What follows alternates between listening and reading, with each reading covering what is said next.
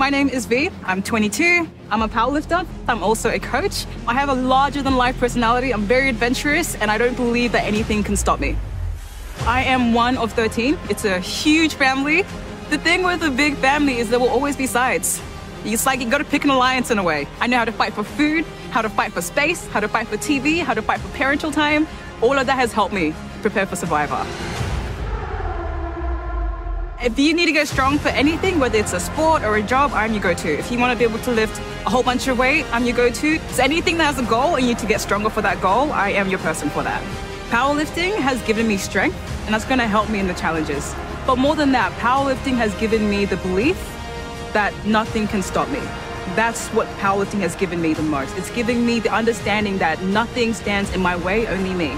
I'm going to use that on the game.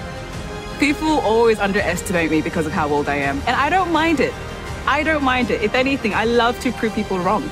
People think that I'm very goofy and charismatic and I'm 22 and that doesn't mean much, and I'm going to use that to my advantage because beneath this 22-year-old, I pack a real punch, and you're not going to know till it hits you.